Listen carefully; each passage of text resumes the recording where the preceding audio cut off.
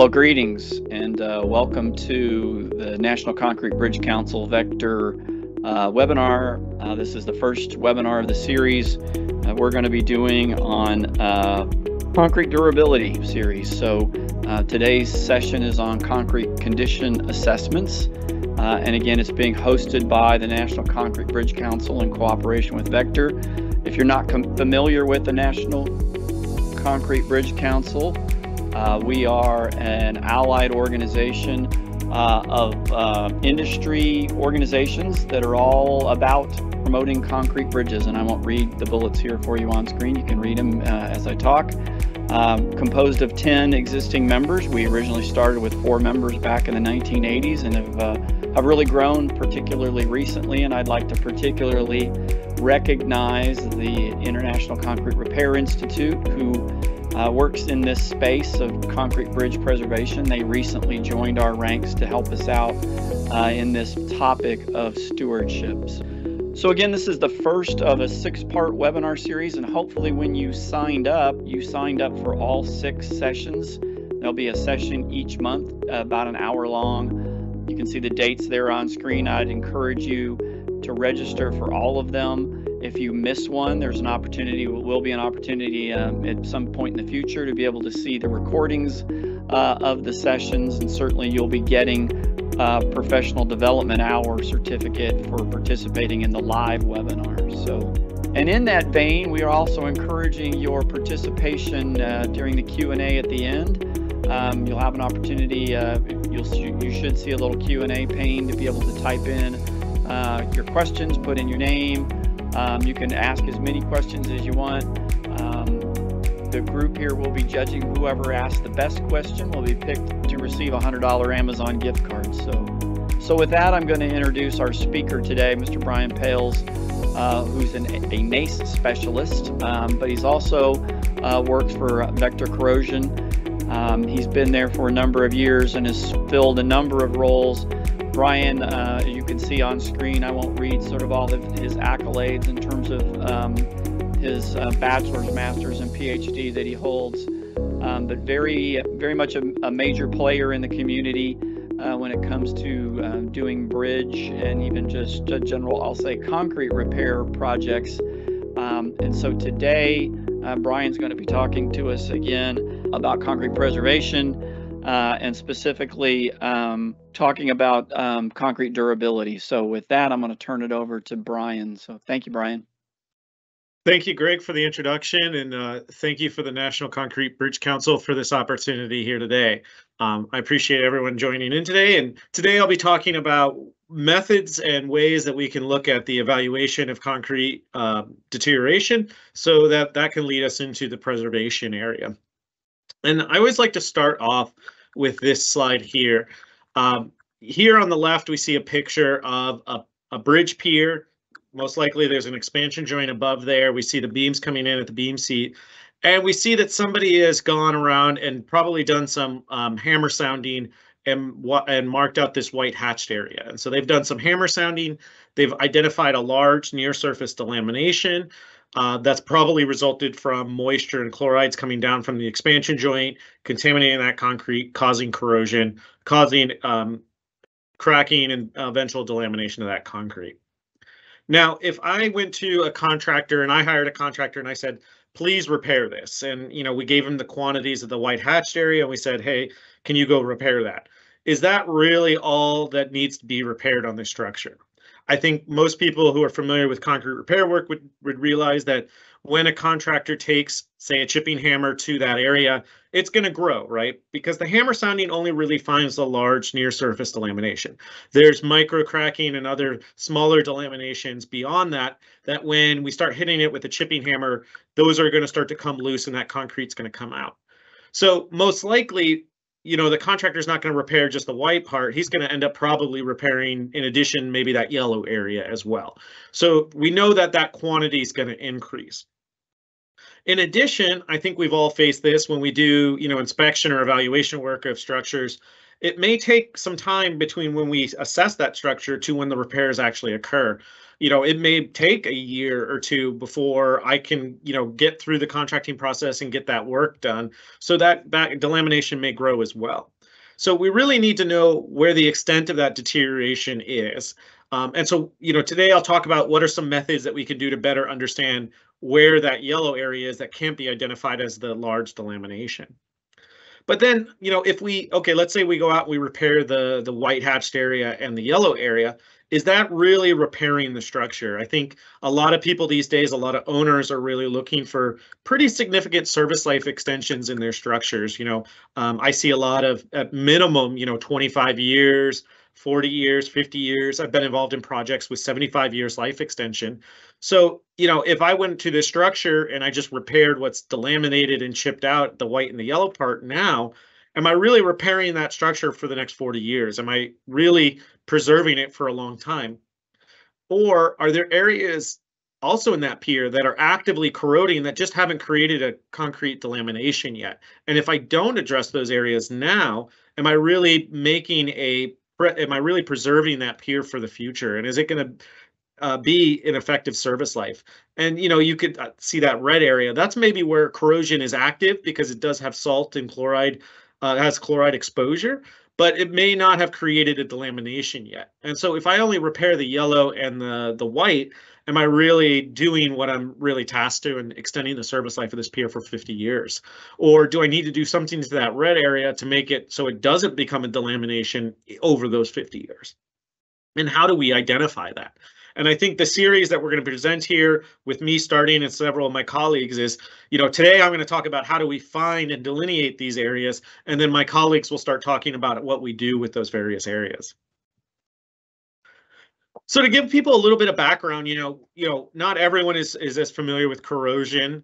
And so just to clear up a few terms so that people really understand what we're dealing with.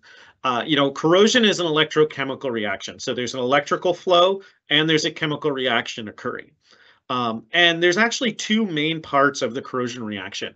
There's the anode on the left here, and that's where iron loses electron and becomes iron oxide. And I think everyone's pretty familiar with the anode side of things. That's where the red rust forms. However, if we remember back to high school chemistry, which may have been, some days ago for most of us, where we lose an electron, we have to gain electron. And so that's the other half of the corrosion reaction, and that's the cathode side. That electron is freed at the anode, causing rust, and that electron is consumed at the cathode, and there's no section loss at the cathode. And when my other colleagues start talking about cathodic protection, what they're really doing is making our structure a cathode and making something else the anode. And the key takeaway is the anode has the section loss. That's where the damage occurs. The cathode, there's no damage loss. So why do we like steel and concrete? What is good about concrete? Really, the key factor is the alkalinity of concrete. Concrete is very alkaline, has a pH of around 13. And when we put steel in that high of an alkaline environment, it forms a passive layer. And that passive layer protects it from section loss, protects it from corrosion. And so if we maintain that passivity, our structure will have a nice long life. When that passive layer gets destroyed, that's when corrosion can occur, and that's when we have damage of the concrete structures. Now, the two most common things that will cause that deterioration of that passive film are chlorides and carbonation. Now, chlorides, most people are pretty familiar with, de-icing salts, marine environments, various sources of salts. But for the bridge world, we're really dealing with, marine environments or de-icing chemicals. Occasionally, and unfortunately, they accidentally get cast due to contaminated materials. But if chlorides get into the concrete, they can break that passive film and allow for corrosion to occur. Now, the real key here is that the chlorides have to reach a certain threshold at the depth of steel to initiate that corrosion reaction.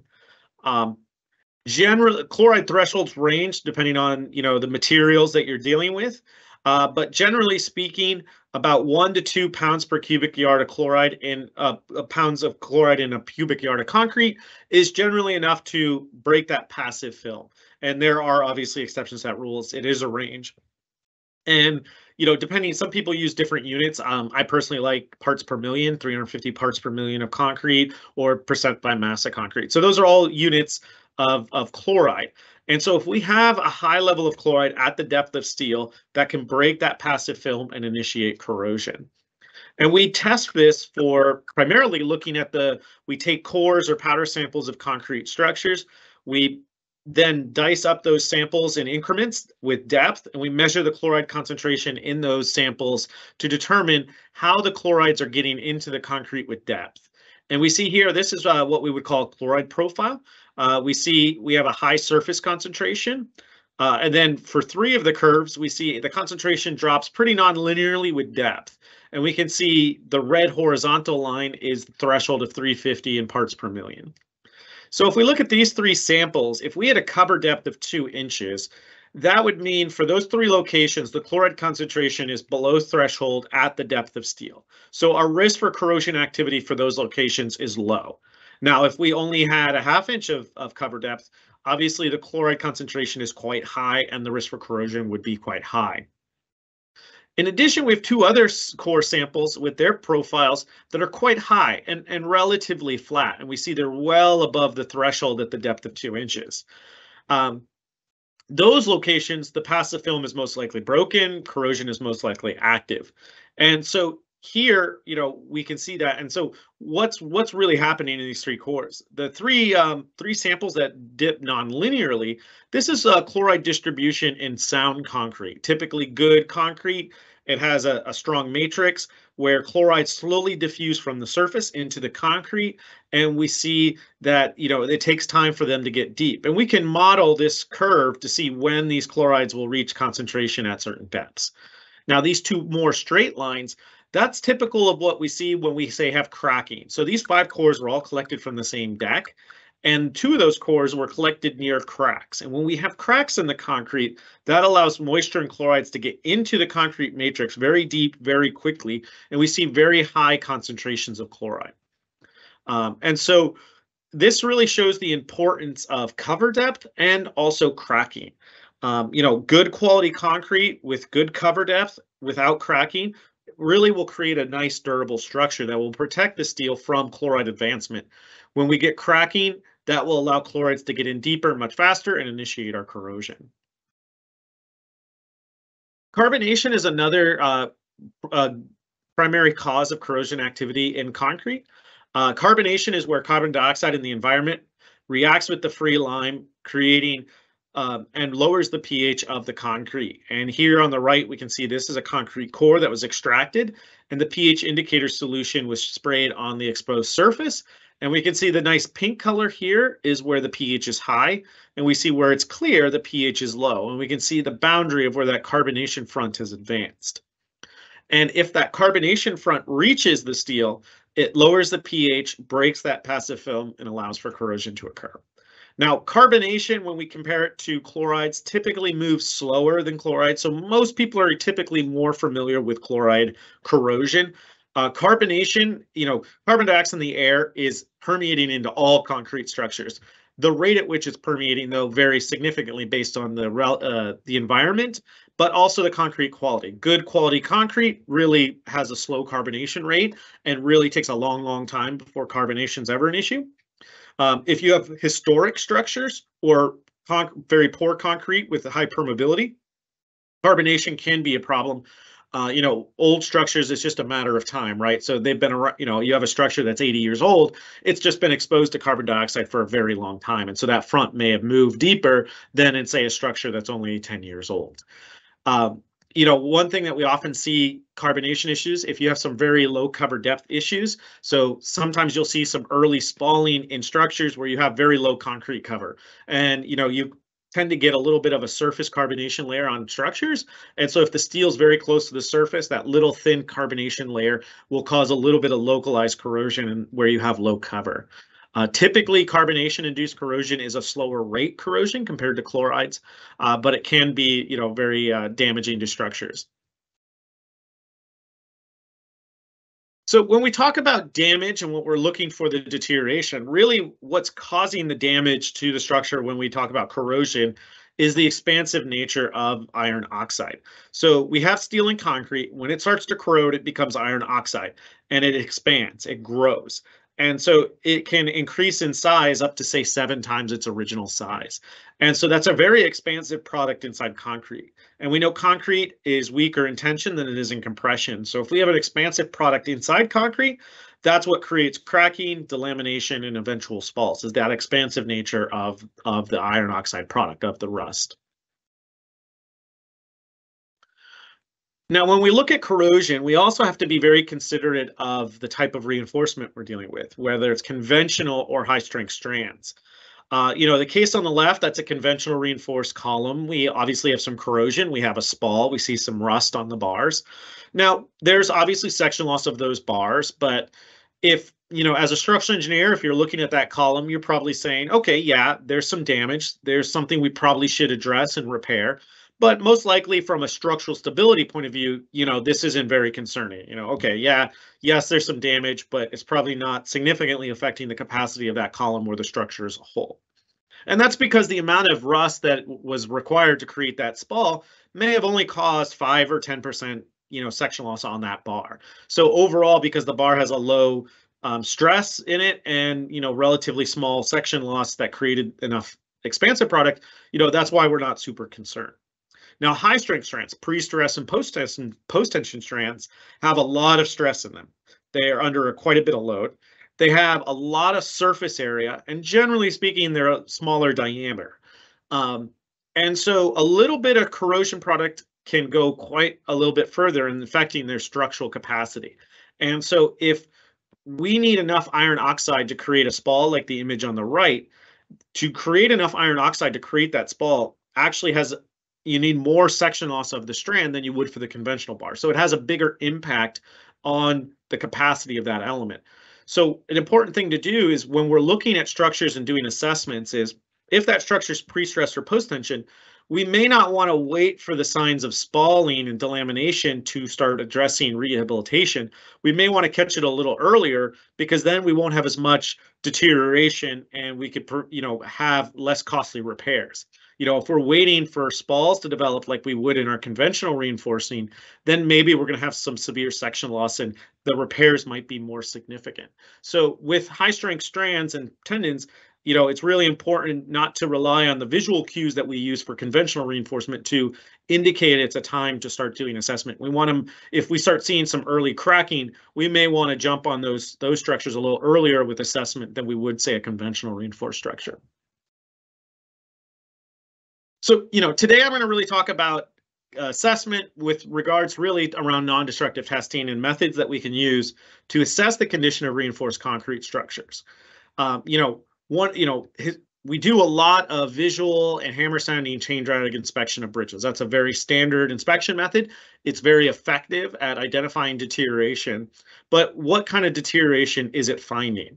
Here is a curve, reinforced concrete condition on the vertical, time on the bottom. And, here's a typical chloride-induced corrosion deterioration mechanism. We start with chloride and moisture penetration. We then get reinforcing steel corrosion. That leads to iron oxide formation. That starts to lead to cracking, delamination, and then eventual spalling. So if we only use hammer sounding chain drag visual inspection from our tool bag, we're really identifying later stage delamination. If you recall my first slide when I was showing where the hammer sounding found that large delamination, yes, it's very effective at finding that delamination, but is that the only condition affecting that structure? All of these conditions that I show on the top are happening simultaneously at different parts of a structure. So if we have spalling in one location, we probably have varying degrees of delamination in another. We probably have rebar corrosion in another that's developing. And we probably have areas that aren't corroding yet, but are just starting to get chloride and moisture penetration. So if we're going out to really assess a structure for a long rehabilitation, it's really important that we not just find what's damaged today, but we understand where that damage is going so that we can really develop proper repair strategies for a long service life extension. And there are tools that we can use beyond chain drag and hammer sounding to help us with that. And, I want to make it clear, it's important still to do hammer sound, chain drag, and visual. Those are tools that always should be used. But these tools can be used in addition to help get a more complete understanding of the structure so we can get a more complete rehabilitation and extend that service life more effectively. And so I'll talk about a few of these, how they work, and some examples of them. So I always start with corrosion potential measurements. As a corrosion engineer, corrosion scientist, this is one of the most common tools in our tool bag. Corrosion potential measurements measure the corrosion potential of embedded reinforcing steel. And so here we use a reference electrode, typically copper sulfate. We measure the potential of that reference electrode versus the embedded steel reinforcement. This is ASTM 876. And by looking at the potential, we can tell the probability of active corrosion at the location we're measuring. And so here you see on the right, a gentleman, he's done hammer sounding. He's found where the physical damage is today. Now he's doing corrosion potentials beyond that to identify where is that deterioration going to go? And is that damage going to expand that we should do something now to prevent it from getting to that point? This is a bridge deck evaluation. You can see this is a corrosion potential survey of a bridge deck. Now, this bridge deck is very late in its deterioration life. You can see there's a lot of active corrosion on there. And we can see, the hot colors indicating where active corrosion is. And if we overlay the delamination survey, it tells us a lot of good information. We can see the hatch areas are where there's delaminated concrete. So if we just did the chain drag survey and we saw these delams, we could then say, okay, hey, let's hire a contractor to go repair those, and that would be fine. But if we're looking at this from an owner perspective, we look at those delaminations, but then we look at the potentials around it, and we see that corrosion activity is really large around those areas of delamination. So if I just repair those delaminations today, it looks like I'm going to have a lot of delaminations in the next 4 or 5 years that I'm going to have to repair again. So does it really make sense from an owner perspective to do repair on this when I could probably, replace this deck at this point?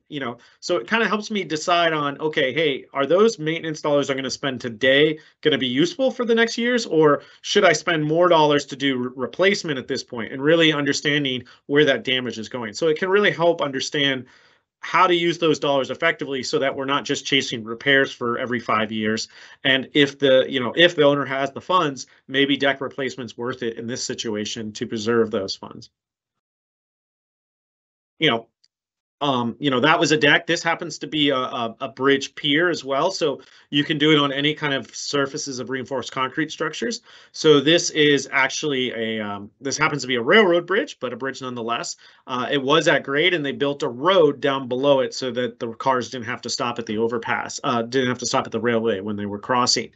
And so because of that, because we're below grade in this kind of quasi boat section element here, a lot of water pools up down in here during rainstorms, and then de-icing salts get down in here. This happens to be in a bridge from Missouri.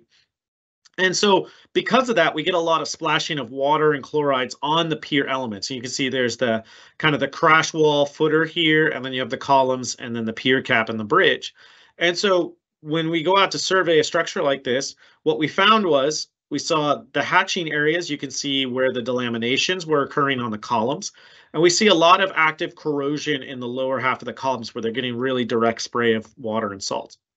Now, it's kind of interesting here is that I don't see a lot of active corrosion in the crash wall. Now, if I go back real quick, we can see that the crash wall is right next to the road, right? So one would kind of assume before getting into this project, well, that little crash wall footer is right next to the roadway. It's going to get the most water and salt. Maybe that's where the most active corrosion is. And so if I look at this, I'm kind of like, well, why aren't I seeing a lot of active corrosion in that?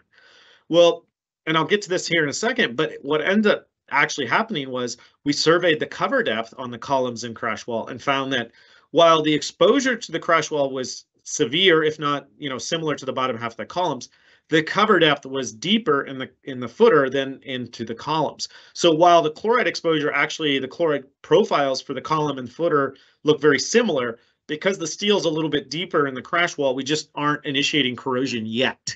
So that gives us a lot of indication of like, okay, we can model out those chloride profiles and see when that footer crash wall is going to become active, and maybe we can do some preservation techniques now to prevent that corrosion.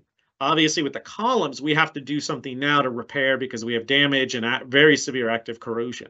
And so, corrosion potentials tell us where that active corrosion is, but doing chloride profiles as well as looking at cover depth, we can really understand not only where that corrosion is now, but where is it going. And we get in place cover depth typically using ground penetrating radar. Ground penetrating radar is a very versatile tool. This is an electromagnetic device that we can scan concrete and look for, and it's really good at identifying where steel is in concrete because the electrical properties of concrete versus steel are very different. And so GPR will reflect off of changes in the electrical permittivity or conductivity. And so obviously steel is a conductor, concrete is an insulator. And so we see steel in concrete very nicely. And so here's an example scan. This is the top of the concrete surface. And you see these white reflections here, these hyperbolas, these are the reinforcing bars. And so we can tell what the cover depth of those bars are. We can tell the spacing of those bars. And so that can be very useful. In addition, we can also see that the reflection on the left side is very bright, but the reflection on the right is a little not as strong. They're faded. So what's causing that? Well, the GPR signal strength is affected by a lot of things: cover depth, quality of the concrete, if there's moisture and chlorides in the concrete, if there's a lot of cracking and deterioration. So there's a lot of things related to corrosion and deterioration that will weaken a GPR signal. So GPR can be used to do this qualitative condition assessment to say, hey, these areas of attenuation are areas of potential deterioration. And I really strongly indicate potential. A lot of times I've heard out in the industry, I'll be talking to people and they'll say, oh, GPR, I hired a guy to go out and do GPR to do a delamination survey on a deck for me, and it didn't work very well. Well, that does not surprise me because GPR is not really designed to do a delamination survey. Yes, delaminations will cause attenuation of the signal, but I cannot tell you the difference in attenuation from a delamination, or maybe that area just has a lot of moisture and chlorides and it's causing attenuation. Now, that may lead to a delamination and corrosion in the future, but it does not mean it is now. So it's not an effective tool to go out and delineate delaminations. Now, it will get affected by them, but you cannot delineate those areas effectively. And so I think that's a real big caution when people do this attenuation survey is it's really looking at areas of potential deterioration, areas we should look at further. And I'll talk a little bit more about that. So with, reinforcement layout is really good, especially when we're missing drawings or we don't have as-built plans. A lot of times we get hired in when people are doing load rating of bridges to look for and confirm the reinforcement placing, make sure that when they're doing their load rating calcs, they have the right reinforcement patterns. And you can see, things like, on a slab deck, we can see this black thick line is the bottom of the slab. We have an integral beam into that slab and we see where that beam drops down. So we're scanning from the top and we can see exactly where that beam is. We're scanning along the length of a beam and we can see how the shear reinforcement changes at the beam end towards the beam middle. And so that spacing increases as it gets out towards the middle where there's less shear. So we can, exactly identify where all those bars are and what the spacing is. On AASHTO type girders where you have strands that deviate up and down based on the length at the position of the beam, identifying where those are in the exact position and the number of pre-stressed strands at the bottom and number of layers and things like that. So we can accurately develop these drawings when those plans have been lost or confirming plans to make sure that it was built as it should have been. This is a nice example. These are some adjacent box beam girders. The drawing specified that there should have been 12 strands in the top and 2 rows of 27 strands at the bottom. Doing GPR scanning on them actually identified 7 strands on the top, 8 and row of 8 and 11 on those.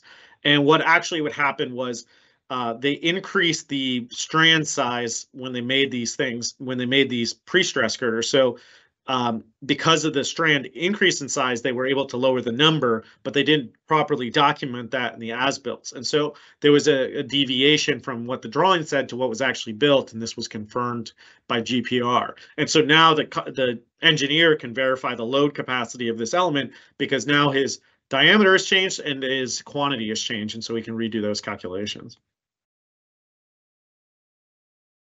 I mentioned cover depth is very important. Cover depth, a few equations here to show how important cover depth is. We can see these 2 equations right here on the left. This is the equation we use for chloride concentration at some depth x at some time t.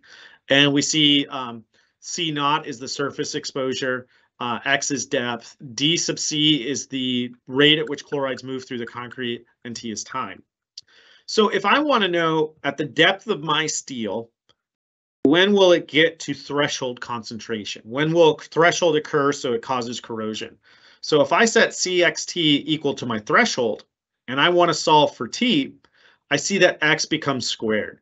And that's important because the cover depth has a real big, has an exponential impact on the time it takes for chlorides to diffuse into the concrete and reach threshold at the steel. So good quality cover really provides good protection over the long term for our structure, provides a very durable structure. Now, I caution people, you don't want to take away from that and say, oh, okay, let's put 7 inches of concrete cover on all our structures. We'll never have a chloride problem again.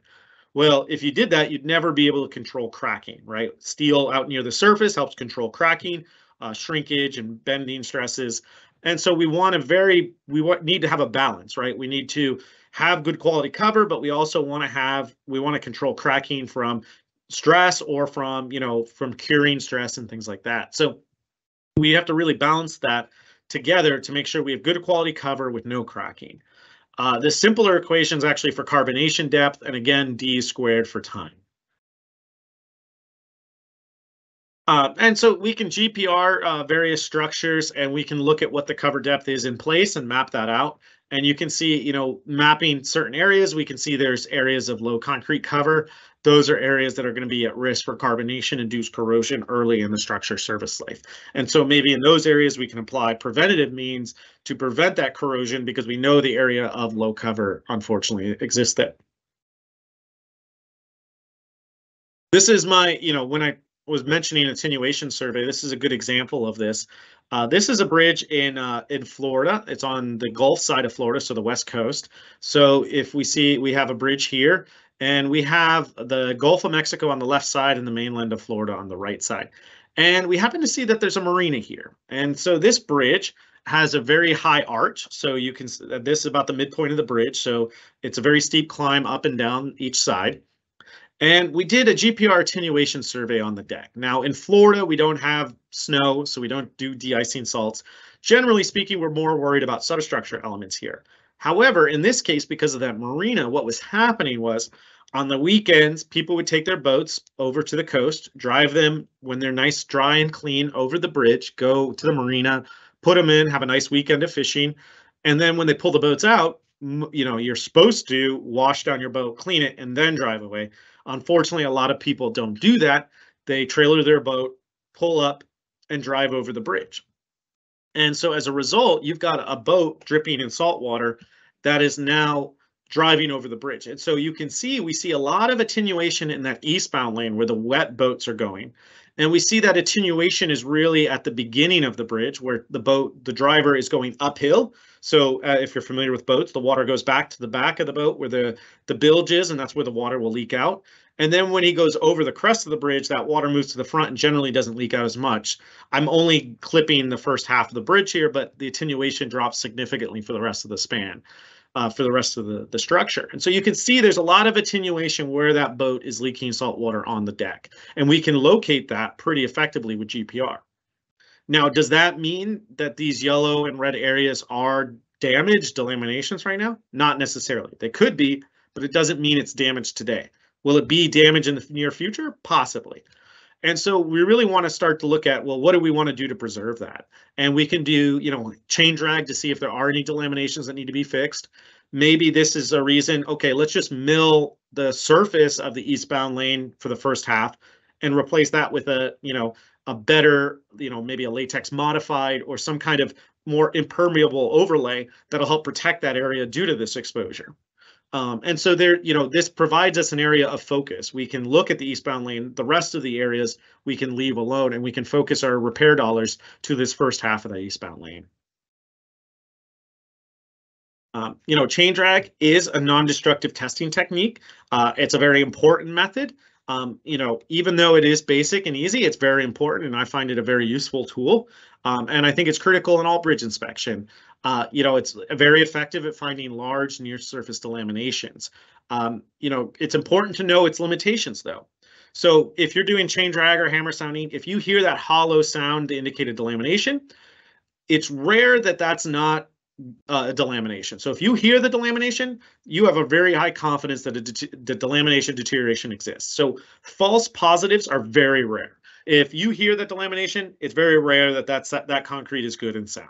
So it's very good at not having false positives. Now, a false negative, though, is very common.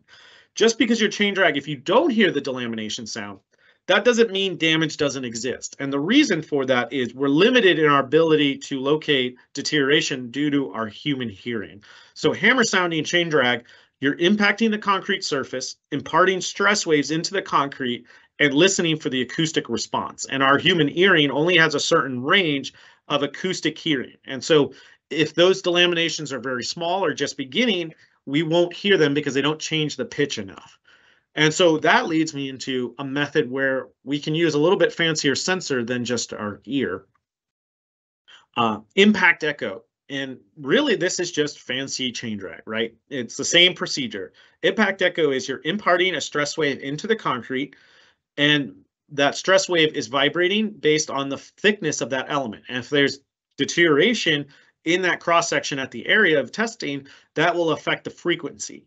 Now, it's just got a more sensitive ear so that you can hear more subtle changes in that frequency. And so instead of, hammer sounding delam can only find these serious delaminations, that incipient delaminations it can find with impact echo because you're picking up those really high frequency things that you can't hear with our human hearing. And so we can better define the extent of delaminations because we can pick them up more subtly with impact echo.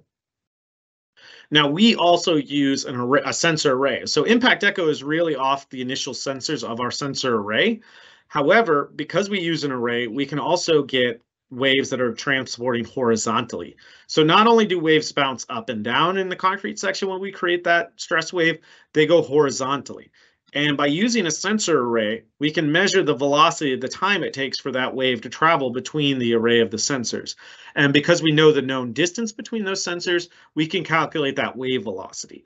And if there are changes in that velocity at locations on a deck or pier or abutment, then we know that's areas of cracking. And so together, impact echo and pulse velocity can really identify the extent of cracking and delamination much more accurately than the lamination survey can. And so we can get a much better picture of where that damage is going. And so here's an example of, our deck system, scanning the deck, identifying where those delaminations are, where the micro cracking is, where the macro cracking is, so that we know where areas of deterioration are. You can see there's a lot of deterioration around the expansion joints of this bridge.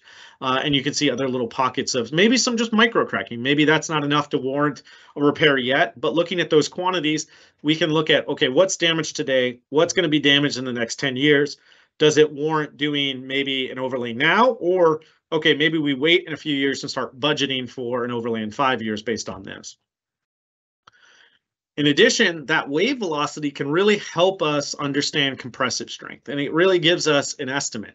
So the faster that horizontal wave, and I'll back up real quick here.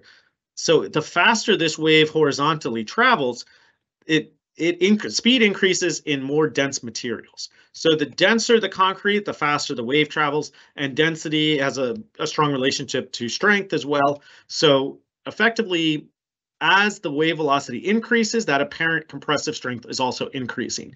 And so we have this curve where we can relate the wave velocity to strength. And so we can get an in situ apparent compressive strength of the concrete by doing that pulse velocity testing over a structure. And the results of that look like something like this. So this is, an abutment wall. We're seeing a joint here where there was some leaking. So if we do that survey, what we see is where we're seeing a lot of weakened concrete, low compressive strength. That's because of cracking and deterioration in that concrete. And we see certain circles here. The circles that have the cross through them, those are areas where we sounded and we found a delamination. And then you can see that those delaminations extend only to a certain area, but we see weakened concrete extending beyond that. So if I start chipping out this area, it's going to grow significantly beyond that. And so this gives us a better idea of the overall quantity of repair that we're going to ultimately have to do, as opposed to just sounding work. And then we can also see areas of where we see higher strength concrete.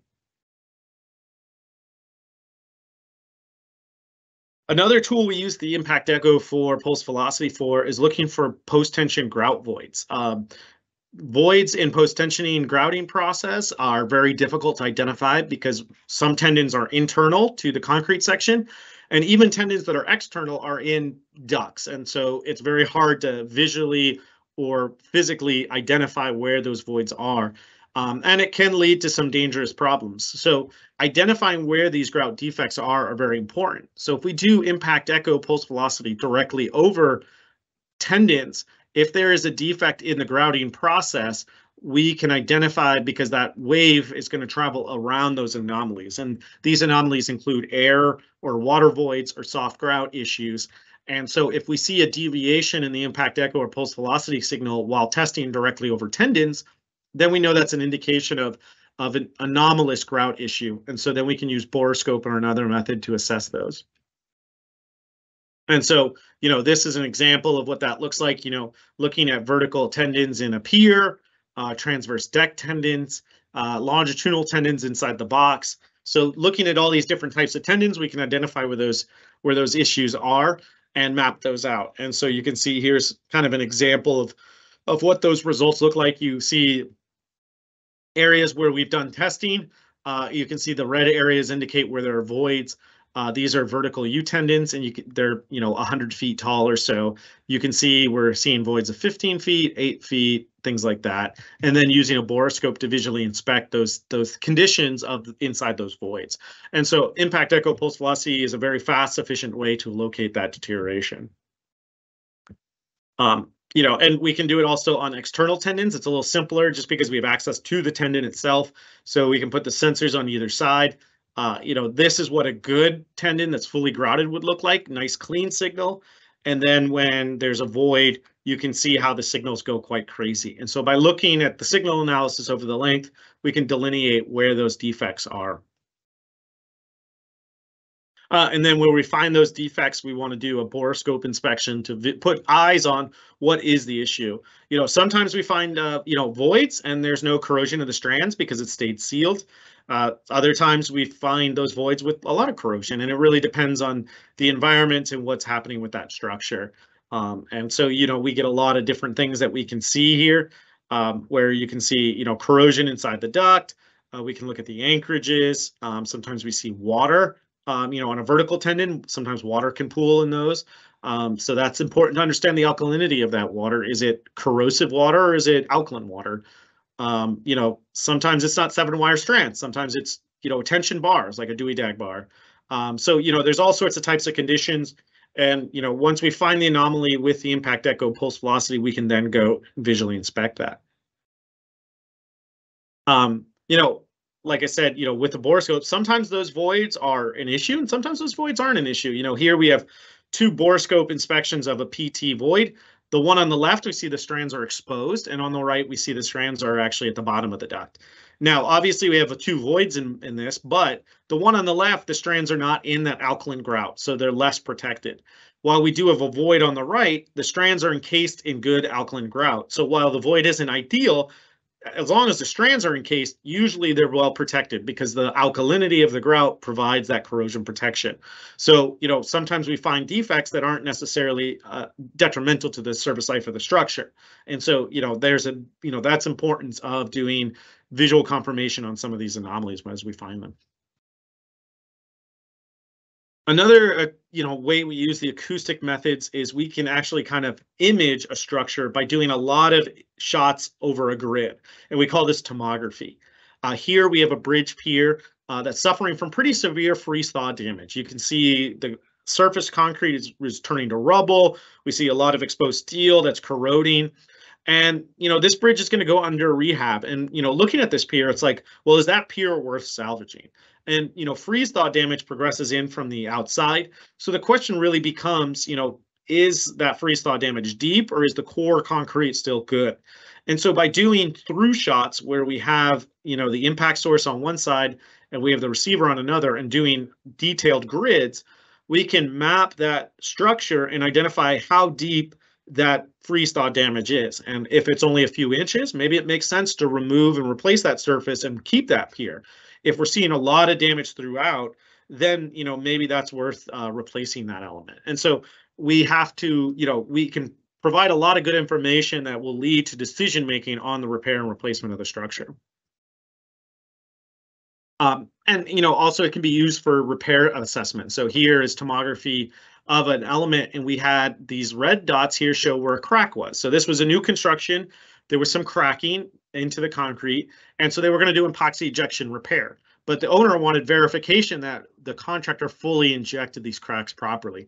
And so by doing tomography before and after the repair, we can see that the cracks are present before, but once the epoxy fills that void properly, those voids are gone. And so we can have good confirmation that that repair was done, and can provide some assurance to the owner that it was done correctly, and gives the contractor confidence that he's completed his job correctly. And we can also, another useful tool for the acoustic methods is pile length testing. Something we come across a lot in the load rating support area is, sometimes pile driving reports aren't provided. And so, sometimes we don't know how long those piles are, how deep those are. So we can use the Impact Echoes device in a little bit modified form, impact the top of the pile, send the stress wave down. The time it takes to come down and back up, we divide by 2, and we know the length of the pile. If there's major damage, significant damage, we might get an early reflection. So if we're testing several piles on a bent and one comes up very shallow, then we know there's serious damage at that depth. And we can do concrete, but also timber and steel piles, because sometimes, concrete bridges are supported by non-concrete foundations. And so any kind of pile material, you can do this testing to verify the length of that element. And again, this is very helpful in those when we're lost to as-built, or we don't know the conditions of those, or even to verify proper driving. So with that, I'd really open the floor to questions. If there's anyone who has any, I'd be happy to answer as many as I can. Excellent presentation there, Brian. Yeah, we've gotten a lot of questions flooding in here, so we'll try to see how many we can get through. Yeah, so get your questions in now if you have any more. If you do not get to it, we'll pass on this whole list to Brian, and he'll get to them as after our show here. Spend my weekend answering questions. Yeah.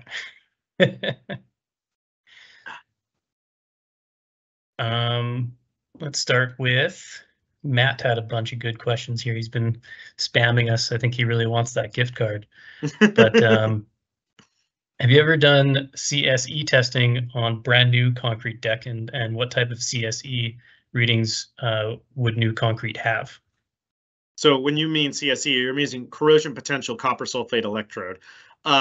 So on a new, I guess it depends on your definition of new, right? So if they cast the deck 10 days ago and I did a corrosion potential survey on it, it would look like everything is actively corroding. And the reason for that is because the concrete's still hydrating. It has a lot of moisture in it. So where we have a lot of moisture, it's going to move the potentials more negative. So for example, a pile in a marine environment, if I measure at the top of the pile and I walk down with the half cell down the pile to the water level, the potentials are naturally going to drift to more negative because of saturation. So that doesn't mean it's corroding though. So it's not going to give you any meaningful information really at quote unquote brand new construction. Now, once that concrete's hydrated and hit equilibrium, let's say, at least 21 days, but probably even a little bit longer. I'd wait maybe, to give it a few months, 6 months, then the measurements should be very accurate. And you should see very positive numbers because everything should be passive because that concrete is nice and alkaline. So you really should see very positive numbers. You probably get something in, negative 150 or even positive 100. So. Excellent. We got this one came up, and it's a classic question with GPR. Can you test for what size or what diameter your bar is? Right. So GPR cannot really give you diameter. You know, if it's a number 11 bar versus a number 4, I can see the big difference there, but I can't tell you what a number 6 or a number 5 is. You know, if one's a 6 and a 5, I couldn't see any difference there. So if you need to confirm bar size, we really just have to do a small chip out to verify that with calipers. So there's really not a good non-destructive way to do it. There are some magnetic cover depth meters that can give you kind of a close approximation. And if you use GPR to get a cover depth, so like let's say, okay, hey, I know I have 2 inches of cover on this bar. A lot of the magnetic cover meters, you can say, hey, I have 2 inches on this bar. What's your best guess on diameter? And it helps it get a little bit closer. But generally, you're going to be plus or minus a bar size anyway with that. So really, unfortunately, GPR is not that great at giving you a bar size. Right. And with the box beam example that you had earlier, you were able to find what the diameters were. Was that, did you have to do like a partial depth? Yeah, so that was inspection? just a small chip out at specific location just to verify that. And can GPR identify if there's active corrosion in the underlying rebar? So as I went back to the attenuation part, corrosion activity and progression and cracking will attenuate the GPR signal, but you can't discern from the attenuation what is corrosion and what might just be moisture at an area. So yes, it does affect that GPR signal. But if you do a GPR survey and you say, hey, everywhere there's attenuation, that's corrosion, you would be wrong actually in that. Now, it could be corrosion in the near future, but it doesn't mean it is at that moment. So I really caution people, it's really a way to, what it actually is most close to is electrical resistivity of the concrete. If you did an electrical resistivity of the concrete survey, you would have a very good correlation with GPR, because that's really what's affecting that attenuation. Now, where areas of low resistivity are will allow corrosion to occur, but that doesn't mean it is occurring. And I think that's an important caveat. Right. Another GPR question. Can you, I guess, measure or see rows below the top level? Can you see into different layers or? It depends on the spacing of the top layer. So say in a bridge deck where you might have bars on 6-inch or 8-inch spacing, generally speaking, that's sufficient enough that I can see usually the second layer, as long as it's not too deep. Now, let's say for an AASHTO type girder where you have the pre-stressed strands very tightly, like 2 inches on center in the bottom, from the bottom of the beam, I usually can't see the second layer. I kind of have to scan the side to see that there's a second layer. So if the spacing's really tight, then that starts to mask what's below it. But generally, and also if it's really deep, right? If I was on a pier that was 2 feet thick, I wouldn't be able to see the far side of rebar there. But on a bridge deck, generally speaking, usually we can see both layers. But once it starts getting tight, you know, I would say kind of 4 inches and below, it starts to mask anything below that for sure. Have you ever seen impact echo used as a QC measure to evaluate the tendon grouting during construction? Not so much during construction. You would want to, again, kind of back to the moisture thing with the half cell, you couldn't do it directly after grouting because all that moisture that's hydrating in the grout, you would need to let it cure. So if you did the impact echo, say 2 months after grouting, you could then verify that it was good, but you couldn't do it like if the contractor grouted last week, it would indicate that it was all anomalous just because there's too much moisture in that grout still. It needs to hydrate more. So it can be done. I have not seen it been done personally yet. Most of it's been doing on existing structures that we're going back to look at, but I think it would be a useful tool to catch that stuff much earlier than what we're finding now. Right. Caitlin says testing, inspection, and reporting methods that you're discussing here are typically above and beyond the minimum federal standards. How do you encourage owners to spend and to justify the higher level of testing and inspection and reporting? Well, I think it really comes down to, on the biannual inspections, the normal inspections, I don't think it's appropriate for those. But when the structure starts coming up to a point where it's like, hey, we need to rehabilitate this structure and we need it to last 50 more years or 30 more years or 75 more years because that's what we need for our DOT, then it becomes very economical to do those more advanced testing methods, because if we don't do good repairs at the start, then we're not going to get that service life, and they're going to have to come back and do repairs sooner than they had wanted to. So I think it really comes down to, when you get into that repair cycle, helping to delineate that damage more accurately and understand what we need to fix now so that we can preserve it. So I would agree, in the federal standards with like biannual inspection, it probably doesn't make a whole lot of sense, but it is very useful. I think once the decision is made that, hey, we do want to start looking at repair or restoration or service life extension of this element of the structure, then that becomes a very, very useful tool to help ensure the repairs that you're designing are going to last the intended time. The owner is going to get that extension, and it will be really preserved. Here's one. So we tested. So they tested a structure and they found some delaminations. They then removed the delaminated concrete and did the repair. Do they need to then retest the structure? Well, I guess it depends on what the ultimate goal is, right? And it comes back down to service life, right? If we're just doing some delam repair because we're trying to extend that bridge deck 5 years, or that pier element 5 or 6 years because we're going to do something later, or it's going to get torn down, or then maybe no. If you did that patch repair with the expectation that it's going to last, that piers or deck is going to last 30 more years, then maybe it is worthwhile to do a little bit more testing to identify where is damage beyond that, and do maybe some preservation techniques. So I think it all comes back to, the service life and requirements of that structure in the future. Because, if it's a short-term thing, then maybe it doesn't. If it's a long-term thing, I think it really does pay off to do. So it really depends on the circumstances there.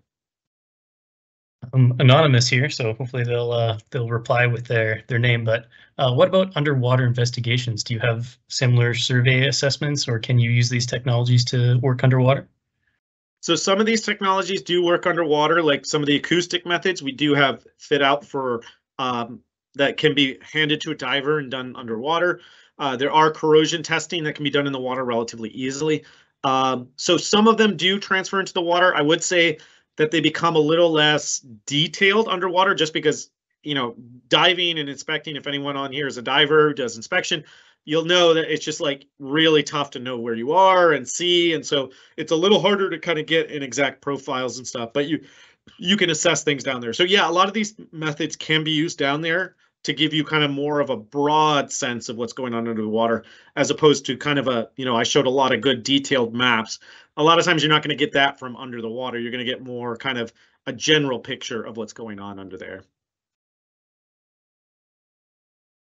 We had a question here. Can you install ICCP in a structure after it's been built? Yep. So colleagues in further webinars, I think we'll touch on that a lot more, but I'll happily answer that. But yeah, impress current cathodic protection can be installed on existing structures as a rehabilitation. And I forget who, but in the next couple, there are going to be talks on doing just that. So if you're interested in that topic, I highly encourage you to watch some of the future webinars that are going to be provided by the National Concrete Bridge Council. Here from Mason, what is the maximum depth that GPR is effective? Depends on the GPR that you're using. For the GPR that I showed in my presentation, that's going to be around 18 or so inches. That's a really high frequency ground coupled array for really detailed information from a structure. Now we have radars that are good for soils, and we can see several feet, tens of feet below the ground, and we can use those to identify where footers are and different foundation types and things like that. So, it depends on the array and what you're looking for. Generally speaking, though, the deeper you see, the less resolution you get. So, if I scan a deck with the high frequency antenna, I can see each individual rebar. If I use a lower frequency to scan more deeper, I may not see each individual bar. I may see just a layer of reinforcement. I can't delineate the specific bars. So you lose some horizontal resolution, but you can gain depth. So depends on what you're trying to do, but varying radars we can get. But for reinforced concrete structures, generally about 12 to 18 inches is kind of where we're at with the high resolution systems. Right. We got another one here from Anonymous. How accurate is impact echo in determining pile length? We usually within about 5%, so we plus or minus 5% of the length. All right, and I think we'll do just one more question here. How accurate can you predict voids in PT tendons with GPR? With GPR, pretty much not at all. Generally because the ducts are usually metal, so that's going to reflect all the GPR energy. So if you have voids in your ducts, acoustic methods are the way to go. If you're trying to find voids or in concrete, acoustics are better because the speed of sound in concrete is much faster than in air. If you're trying to find steel in concrete, electromagnetic GPR is better. So GPR would not be very good at finding voids in PT. All right. And I think we're going to end the Q&A there for now. If you're interested in our future webinars in our concrete durability series, or as Greg mentioned, we're going to be doing one every month up until, I believe, March. You can go to our website at wesavestructures.info and register for all of those. I think next month is with Chris Ball. He's going to be presenting on Don't Patch It, Repair It. So it's going to be detailing all different types of long-lasting repair strategies. Thank you, Brian, for putting on this awesome presentation. And thank you, Greg, for doing that awesome intro for Brian, and for putting together this awesome collaboration between our organizations. We're all trying to do the same mission here, trying to provide information to the industry on best ways to preserve our world's bridges. Right. Outstanding. Well, thank you. Thank you, Ben. And thank you, Brian. Outstanding presentation. And as Ben said, I'll echo, we very much appreciate the partnership. Encourage everyone to come back next month as we continue this conversation on stewardship of our bridges. So thank you. Thank you, National Concrete Bridge Council, for this opportunity. And thank you, everyone, for attendance. Have a nice day.